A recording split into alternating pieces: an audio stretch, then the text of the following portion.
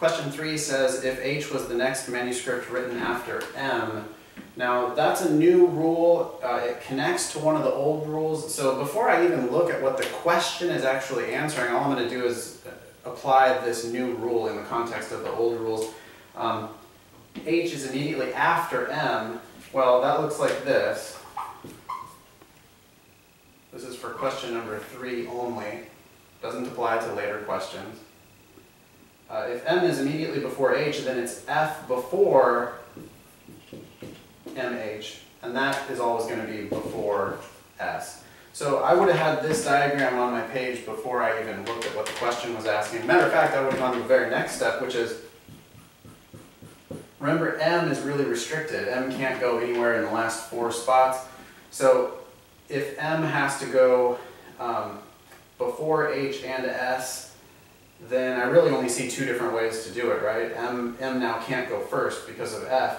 So M will either go second or third, and it'll only take me a second to just actually write both of those scenarios out. If M is in the second spot, then F is first. If M is in the third spot, then F will go first or second. And with these 2 templates now, I'll look at what the question's asking.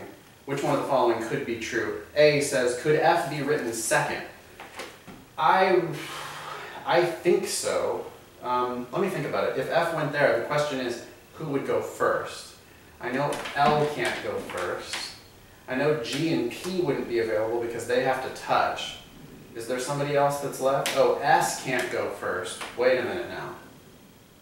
If M is, could F be second? If F was second, is there somebody left to go here? Well, we'd have G, P, and L, and S in these 3 spots, so no, that actually won't work. The answer for number 3 is not A. F cannot be written second. So I would actually change this diagram because I know that whether M goes second or third, F is always going to go first. F cannot go second in this scenario. How about B? Could G be third? Now, the third spot's always going to be either H or M, so no, G can't be third.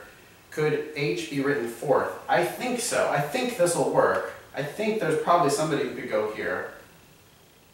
Although it's not L, it's not S, and it's not G, and it's not P. So you know what? Actually, this whole scenario doesn't work, so I can just go ahead and cross that out. And the answer for number 3 is not C. H can't be written fourth. It has to be like this. That's the only way that H can be immediately after M, is like this. Could P be written third? No, H is going to be third. Could S be written fourth? I sure think so. The only rule about S is that it has to go after F, M, and H.